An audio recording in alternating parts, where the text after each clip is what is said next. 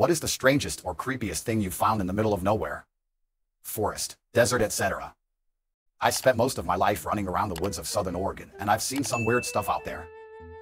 First story, way out in the middle of nowhere, far from any road, my friend and I stumbled across a large fenced-in area. 10-foot chain link. Inside the fence were all these trees planted in perfectly straight rows. No biggie, the Forest Service does sciencey stuff out in the woods sometimes. What was odd is that every single tree was bent in a specific shape. All of them were crooked in the exact same way. We didn't climb the fence that day because our dogs were acting super sketchy and one ran off. We found him eventually, thank goodness, and despite looking, I've never found that place again. Back then, I was convinced it was a nefarious government project a la Stranger Things or Aliens, lol. The vibe was really weird there, in our defense. Now that I think about it, maybe someone was growing trees in that shape to make a boat. I read that people do this. The woods can be spooky sometimes, so maybe it was aliens or Bigfoot, yee. Another time with that same friend, we were again out in the literal middle of nowhere, dry camping and hiking with the dogs. We found a small clearing that had a twin-sized rusty old iron bed frame, a small rusted-out cookstove and some other rusty buckets and stuff. The odd part is that it was so far from anything, even old logging spur roads. Whoever lived out there really didn't want to be found or bothered. Can't blame them, really. I have a bunch more stories if anyone is interested. Smiley face. Edit. I will make a post here tomorrow about some more of the woods weirdness. I'm working tonight, and I guess I have to do my job or whatever. LOL. I wonder if the trees were meant to be used for a specific type of construction. There's a thing in woodworking called a knee, where a piece of wood forms a curve. You can cut a curved shape out of a straight plank of wood or bend wood into shape with heat, but the strongest knees are ones that form naturally so the grain of the wood follows the curve. When I was 14, I found a body floating in the Flint River near Bainbridge. It was winter, so no alligator activity, but any body in water in the deep south is going to be horribly bloated, and this one was. Race, age, and gender were no longer evident to my observation. When I was 19, I came across human remains in the woods surrounding the creek that ran behind my house. It turned out to be a hunter who'd gone missing in the early 80s. I picked up the femur thinking what a weird-looking stick, only to find that it was still attached to other bones. The realization of what it was unsettling when my brain was telling me it was a big deer. Then I looked closer and there was a human mandible within a couple of feet.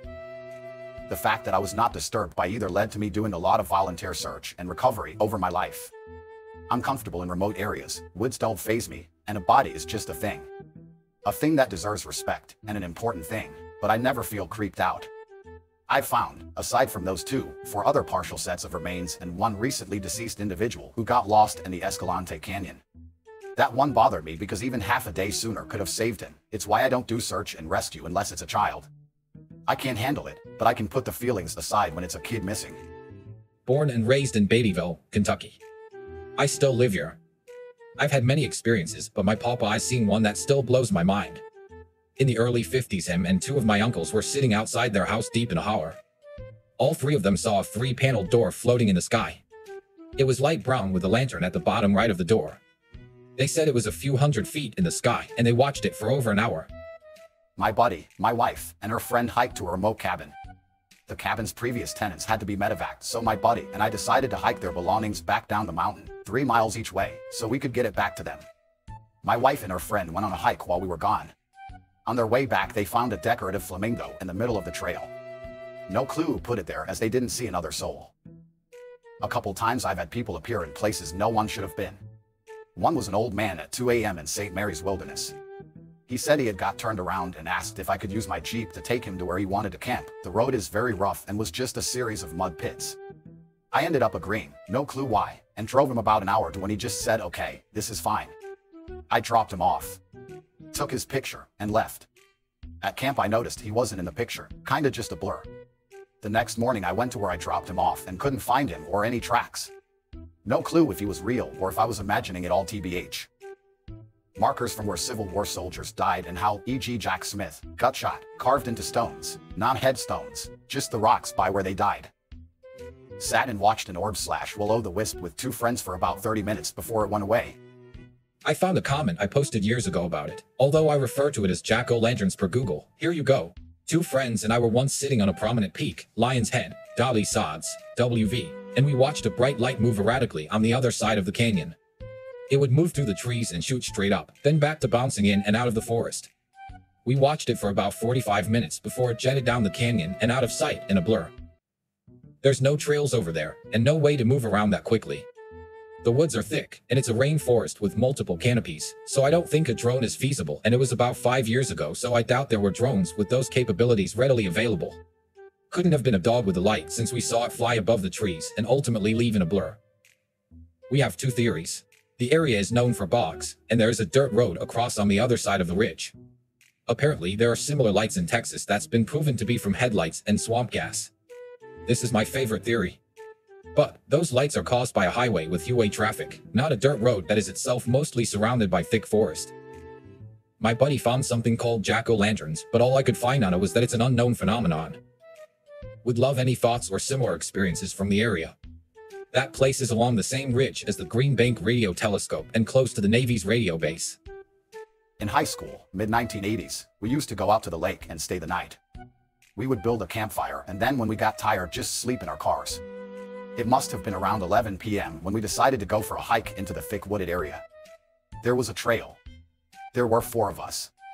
3 girls and 1 guy. We had flashlights, but we really didn't need them because the moon was bright. Then I heard something that sounded like faint music. I asked the others if they heard it and they said they did. It was like music from a jewelry box. You know, the type that has that little ballerina that spins around. We keep walking. Then right in the middle of the damn trail there it was. A white jewelry box with the ballerina. It was just in the middle of the trail, playing music. We turned around and started to run. Then we stopped and decided to go back to where it was. The damn thing was gone. It wasn't more than a minute and it was gone. We ran back, put the fire out and took our asses home. Grew up in Onondaga County, New York. Was hiking deep into my backyard that bordered a heavily wooded forest as a kid and came across a herd of pure white deer. Not creepy but very shocking, as they weren't albino, no red eyes, black nose. Later on I learned I came across a herd of rare Seneca white deer, most of which are within the confines of Seneca Army Depot in Seneca County, New York. A little black dog with a collar but no tag showed up randomly and stayed with my hiking group for a few days. We were really in the middle of nowhere, like far from any road in the Olympic National Forest. I really don't know where this dog could have come from. It didn't seem to want any food. I think it did accept some on occasion. For the time it was with us, we constantly got lost, misinterpreted maps, ended up in awful terrain, etc., which had not been happening before this. Then it disappeared just as suddenly as it showed up, and we figured out where we were at pretty much that exact moment and had no further troubles. Later that same night, we camped in a big clearing, and around sunset, we heard the most terrifying scream I've ever heard coming from just in the tree line, extremely loud. It sounded exactly like a woman screaming for her life. Just one long vocalization, then nothing. I cannot stress enough that this was a remote place, nowhere near any campground or road or anything. A few of us ran to try and find the source of it and called out if anyone needed help. Searched the whole area where it came from. Nothing. We did not sleep that night. I've heard mountain lions scream before. Foxes, coyotes, you name it. This sounded nothing like any of them. It was terrifying. Just the fact that those 2 events coincided on the same day like that has always given me the willies in a special sort of way. The truck stop incident. I encountered a very large hole above the toilet at a truck stop between Vegas and California. On the other side, there was an old massage room with a ripped curtain off to the side. The whole scene felt unsettling and creepy. The stick figures in Santa Barbara. While walking up a trail at a popular park in Santa Barbara, I noticed small stick figures in groups of sticks arranged in a shape hanging from very tall trees, out of reach to most people. There was something in the middle or at the top of most of them. I couldn't figure out what it was. Hair, small intestine? I didn't stay long enough to know. I took pictures but forgot about it until now. This was many years ago, so I should check my Google Photos to see if I still have those pictures. The incident at Grandma's house. One time at my grandma's house, I went out to my car around 2 a.m. to retrieve a laundry basket of clothes. I had returned from out of town earlier that night. As I stepped out of the house and onto the sidewalk leading to the car, I looked up and saw what I swear was a very tall thing bow its head down and step backward out of sight. The best description I can give is that it looked whitish, with the head of something like a wolf, 20 years, and it was very tall and skinny. The word slinky comes to mind for some reason. I was so terrified that I stopped dead in my tracks and took 2 steps backward into the house. The thing I saw was nearly as tall as the corner where the eaves of the roof met. It made no sense, and I had to think it was my eyes playing tricks on me, but how could I see that from a reflection of streetlights or whatever on a stucco wall? the street light would have been on the other side of a very large tree, so minimal light would have come through, if any. Even now, I can describe that thing I saw to a T if someone were to try and draw it. It was skinny, white, with a wolf-like head, standing upright. I saw a white wolf-like thing in the woods too. 2012, it was Northern California bordering Nevada. In my experience, it almost looked blue-white, and I stopped in my tracks for a second. Turns out another member of the friend group we had at the cabin stopped near me, and before I could say anything he goes, "Did anybody see that wolf?" And I responded, "Yeah, but it didn't look like a real wolf. It was too white, almost blue." And he said, "Moved weird, right?" It was too tall. So hearing your description of the experience you've had sent chills down my spine, because aside from myself and that friend, I haven't heard anyone else with a similar story. My buddy and I planned a trip to an extremely remote backcountry lake on the border of Montana and Idaho. Very remote. 2-hour drive into the woods, then a 22-mile shady dirt logging road, 12.5-mile hike, the last 3 straight bushwhacking. Most difficult hike of my life. What an amazing lake in 4 days. On the way back there's this section during the bushwhack where it opens up a little and follows a creek. Quite a larger creek, almost a river. We mentioned on the way in that there looked like a few good fishing spots. Anyway, we got to that section on the way out and took a Cliff Bar and caffeine break. Took our packs off, and 20 feet away on a log there was a very old man. I mean old. I'm 45 and know what 80 years old looks like. This guy had to be 95 plus. Scared the shit out of us to even see another person. He had very dark eyes and a strange smile. He asked us where we were going and how long we'd been out. Honestly, he seemed to be vibrating. If that makes sense. The thing is, there is absolutely zero possible way the old man could get there. Impossible. Mountains on all 3 sides, no places to camp or even set up a tent. There were no other cars at the trailhead. I can't stress enough how impossible it would be for the frail old man to be there. This was 2018. I was 4-wheeler riding with my buddies on some old logging roads in Lincoln County, WV, that connect to the Hatfield-McCoy trails. We happened upon an old log cabin that was abandoned and sat a few yards off the trail, and we decided it would be a great spot to take a break. So we're all sitting there on our quads eating lunch and drinking a beer when I noticed this old apple tree off to the side of the cabin. I walked over and was looking it over to see if it had any apples on it. Once I got close to it, I realized that there were a bunch of mice dangling from fishing line that was tied to the branches of the tree. On closer inspection, there were probably 50 to 100 of them in various states of decay. They all looked smashed, so they had probably been caught in a regular old mouse traps, and then someone was bringing them up there, tying little knots around their necks, and then dangling them from the tree. Weirdest mess I've ever seen. I showed my buddies, and then we hurried up and got the hell out of there. There was an abandoned house deep in the woods with a bad roof, soft floors, but it was an artist's workshop. It was sad because it was obviously someone's life's work. The sculptures were about the creepiest things I've ever seen. Humanoid figures with distorted faces, gaping mouths, and hollow eyes. My friend took one and drowned about a month later. I was with him this second to last time at the lake. He got in the water, then got back out right away, said he didn't like how murky the water was, that it gave him the creeps. He wished he was back east where the water wasn't so muddy. Annapolis Valley, Nova Scotia. On the North Mountain, not really a mountain, but it's what we got. My brother was looking for caves. Found a massive landslide, probably thousands of years old. After searching around for hours on several successive trips, a hole was found in the boulders, and he wiggled into it. It went down a couple of feet, then in 7 to 8 feet and down a few more, then back another 8 or so feet and ended in a little room. At the back of this random hole in the middle of nowhere was a black and white framed picture of some random kid from Pakistan or India propped against the rocks and some old candle wax. Mill houses are, or were, near this area. A few kilometers away is what we had to even park. Rural KY, me and 2 buddies from high school were in the sticks getting high, and one mentioned he'd seen a roof while hiking a while back. So we ventured out. It took about 2 to 3 hours to get there. It's a log cabin with no driveway and really no way to get to it. It was unlocked and fully furnished. This place had been empty for 30 years, dates we found on notes, etc. Family pictures on the walls, books on the shelves, food in the cupboard. Dusty as heck. So, of course, we looted the place being teenagers and figuring these people clearly weren't coming back. We found some guns, nice silver, and an unopened liter of Maker's Mark. Yes, we drank it. No, we didn't know the value at the time. Smooth as silk. Anyway, we head to the basement. Standard creepy as heck log cabin in the woods basement. The kicker though was there was a door with a light behind it. After minutes of growing balls, we opened the door. It was an indoor outhouse situation, best I can put it. Didn't smell of sewage, but that's what the setup looked like. Had a single bulb hanging from the ceiling, and it was on.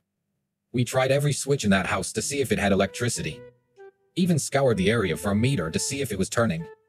We never even found power lines. No indication that power was run here at all. That light had been on, we're assuming, for at least 30 years. We grabbed what we were able to carry and headed back. We never went back. Asked around the holler, but no one knew what we were talking about and didn't recognize the family name that was on everything. It's like this cabin just fell out of the sky and landed in the middle of nowhere.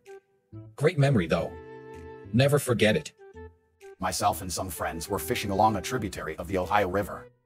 We came upon 3 chickens that had been beheaded and disemboweled, but were otherwise completely intact. The bodies had been laid a few feet up from the bank and were all 3 side by side. It was clearly done by some pretty clean knife work, was definitely not an animal predator. There was no sign of the missing heads or offal, and the bodies were fairly fresh as rigor mortis hadn't set in yet. No signs of any other people in the area. It was very eerie, and we decided to nope TF out of there. Okay, this wasn't in the middle of nowhere, but it was crazy. Our kids were little back when this happened, and the oldest is almost 38. We lived in the same house we still do today. My husband and the 3 oldest kids were out in the front yard. He was doing something to his truck. One of the kids came to the door and told me Daddy wanted me to come outside, so I go out there and he and the kids are all freaked out and showing me this dead bird at the base of the pine tree out front. After so many years, I honestly can't recall if it was a crow or a blackbird. I just remember it was a black bird. They said they all heard it making whatever noise they make and it flew into the tree above. The kids were playing and my husband's messing with his truck and they heard a thud on the ground behind them. They all saw this dead bird laying there. There was just one thing that was really wrong. It had been decapitated. Its head was laying near the body and I touched it whenever I went out there and it was still warm with absolutely no rigor and there was no blood anywhere. I believe that is honestly the craziest, most unexplainable thing I've ever seen. I would think if a bird's head was cut off it would bleed. And how did it lose its head? We have never had any explanation for this. We couldn't find anything that could have hurt or killed it. The most fucked thing I ever saw was an animal skull. Seems innocent enough, I know. But I was riding my truck through the woods along an old trail an hour before sunset. Bugs everywhere in these thick woods. I saw what looked to be a bird's nest on the side of the road and thought, oh, neat. Drove by it, and suddenly every insect went silent. Air was still. Only sound was from the motor. It was indeed a large bird's nest, but inside of it sitting comfortably was a deer skull. It was adorned with flowers, mushrooms, and ferns. What got me was what looked to be a bloodied tongue sticking out of the mouth of a skull, off to the side. Like a perfectly placed thick tongue. Nope. I got the heaves and never got out of my truck. Walked it home. It was probably nothing demonic or evil, but in the silence of the woods, it gave me the creeps. I love to go hiking in the woods with my dog. We were on a familiar trail one day. My dog likes to run ahead and check things out. He suddenly started barking, like a higher-pitched scared bark. I ran towards him and I was suddenly hit with the overwhelming smell of urine. My dog was barking at a makeshift tent that someone was living in. It was made of tarps and there was wood smoke coming out of a chimney. It looked like a solid setup. I recalled my dog and took a different path home. The next day I told my coworkers about it because everyone hikes that trail and no one had seen anything like that. I went back the next day and there was nothing. No sign of any camp.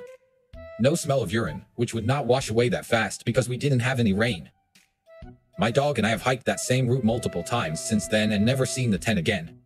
But every time we pass that spot, my dog gets extra protective of me and stays very close. We both feel uneasy there. What about you? Tell us your story in comment section, and don't forget to subscribe to our channel. Right now.